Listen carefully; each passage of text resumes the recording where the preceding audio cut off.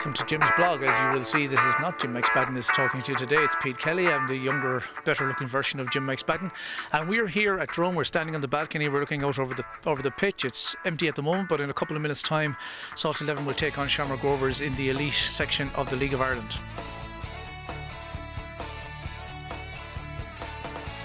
I'm here with Paddy Byrne on the balcony at Drom today, and Paddy is of Acorn Life, and they've just joined forces with Salt 11 as our latest sponsor, involved with the under-19s in the academy. What would you like to say a few words about that, Paddy? Well, Pete, thanks. Very happy to be involved with a very successful club in Galway. As you probably know, we're a Galway-based life insurance company, the only one based outside of Dublin. In fact, the only 100% Irish-owned life insurance company.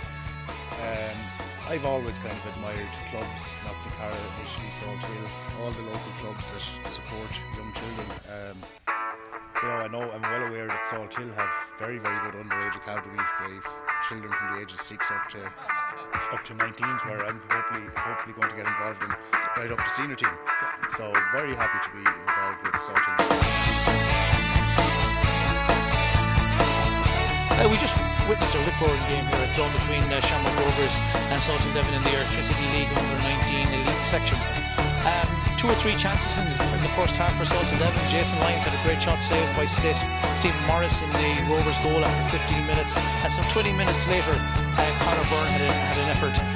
It was saved easily also by Morris, and on 42 minutes Joe Gahan had a chance set up by Sean O'Boyle, but he blazed over the bar and went in a good position just outside the box. So Rovers really didn't have much by way of chances in the opening half, so it ended 0-0 at half time. All the action came in the second half here at Drom, and Rovers were the first ones to get on the scorecard after 49 minutes when Dylan Carney hit an absolute screamer of a shot from 35 or 40 yards out into the top corner. He gave Emil Hernan in the Salt Hill goal absolutely no chance whatsoever. 5 or 6 minutes later, Joe Gahan had a chance, but he was wasted from outside the box. And on 65 minutes though, Salt Hill 11 were back in the game. A Conor Byrne free kick, and Jason Murphy headed the ball to the net, a really good goal. Soon afterwards, Salt Hill were in front. Cormac Raftery this time supplied the goal, another header, and this time from another cross by Conor Byrne. Salt Hill were comfortable on the ball, passing it very, very well, and were well on top all the way into the 92nd minute. We were inside, time added on, and Shamrock Rovers equalised. Cross in from the left, and the big burly centre forward managed to get a knee to it and knock it past Emil Hernan. It was heartbreak for the Salt Hill lads to concede the equaliser in time added on, but overall they show that they're a really, really good squad and they're improving with every game. After the game, I spoke to Brian Laffey, the Salt 11 manager, about his impressions of the game. Brian, we've just witnessed a rip-roaring League of Ireland under-19 game here against Shamrock Rovers, a 2-2 draw, but Rovers only got that draw in the 92nd minute. Yeah, cracking game, alright, Pete.